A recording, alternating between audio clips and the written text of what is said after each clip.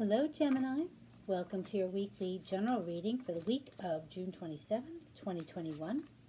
Thank you so much for being here. I want to say the word gratitude. I have a lot of gratitude for you. So if you don't mind, please hit the like button. And don't forget, if the reading resonates... Whoa! Oh my goodness. If the reading resonates, don't forget to subscribe and hit the bell notification so you know when I release a new video. Gemini, excuse me while I get the rest of the cards. So, this is how they hit the floor. And, well, let's see here. I want to make all kinds of noises, coins. My speaking, you would think that Mercury was fully in retrograde lately.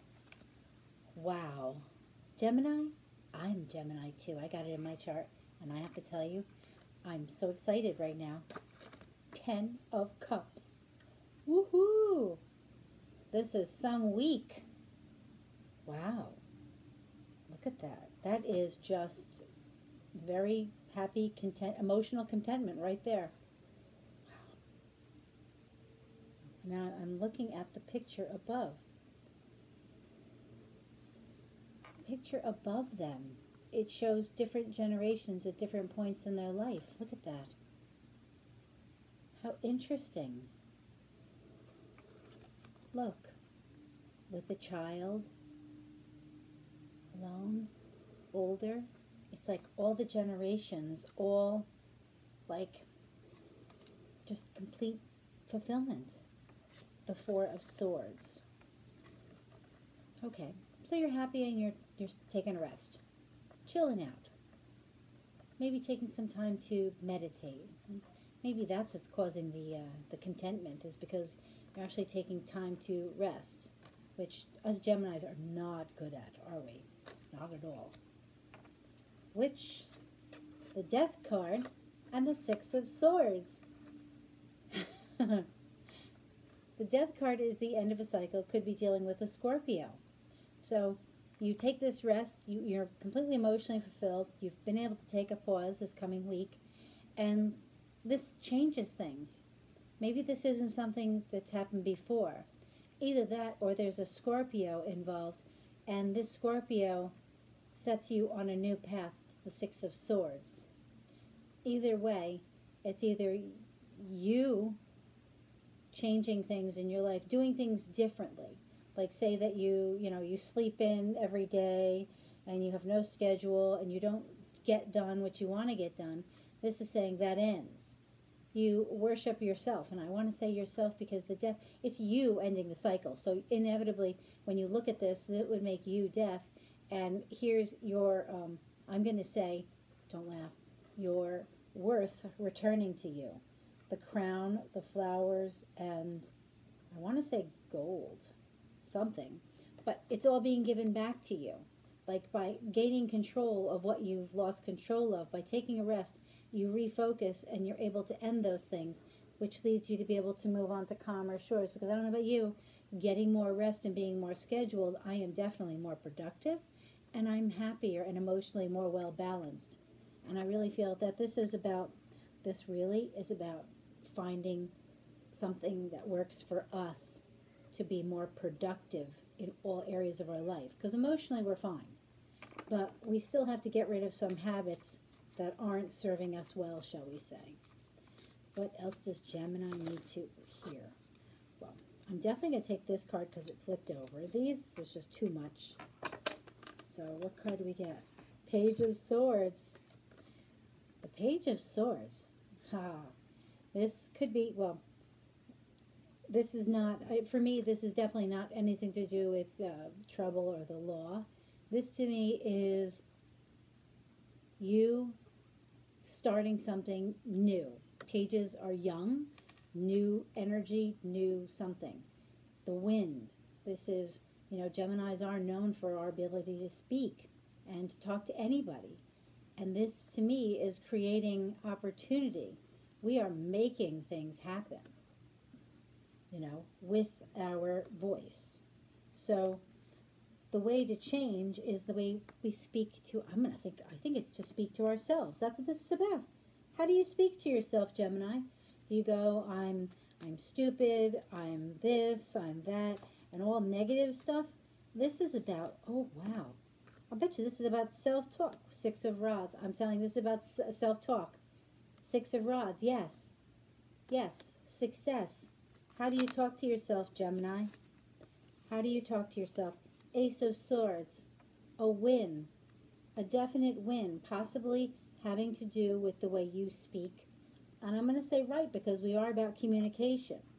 Possibly having to do with heartbreak.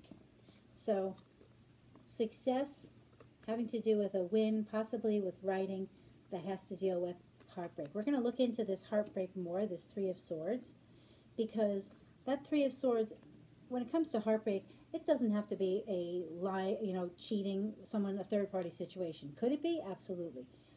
But, now, interestingly enough, the Page of Swords could be spying on someone. So, you could be spying on someone and get lucky and find something out which you consider a win. But at the same time, it's also heartbreaking. So maybe you find out something about somebody that breaks your heart.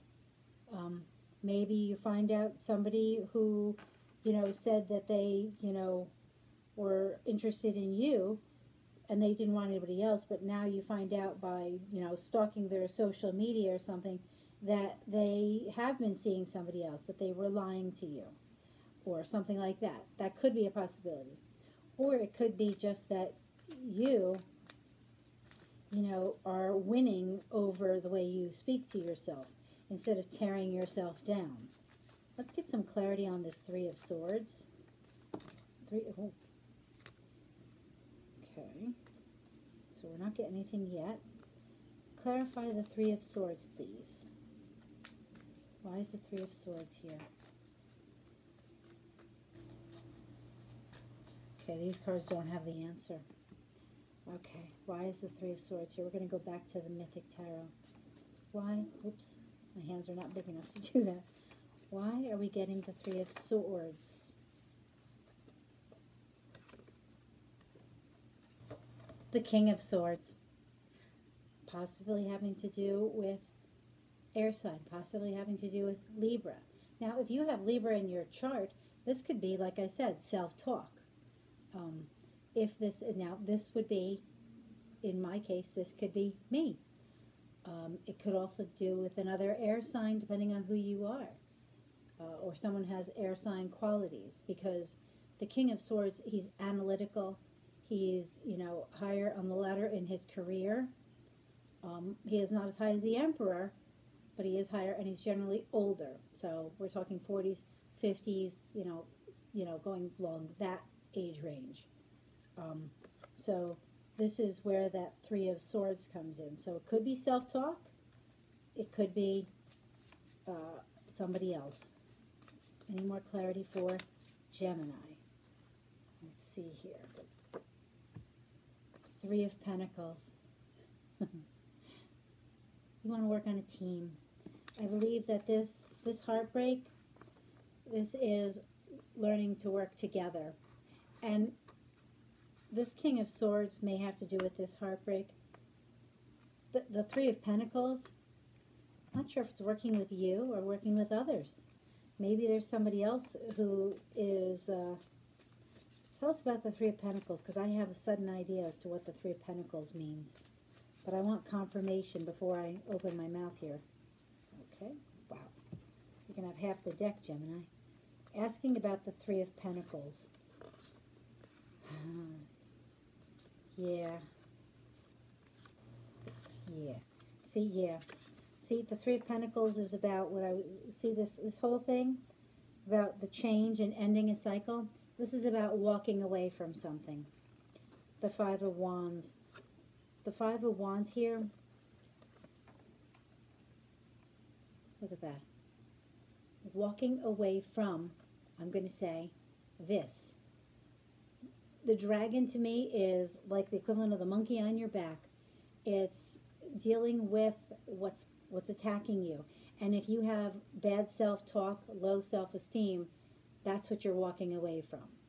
It's not easy, and you may, because there are 2 people here, there may be somebody who's supporting you, Gemini, who's helping you on this task. Because You know, this is taking away your food. It's taking away your sustenance. You know, this is probably what was going to be their dinner. But here's this dragon, and he's taking it from them. So you're walking away from the dragon.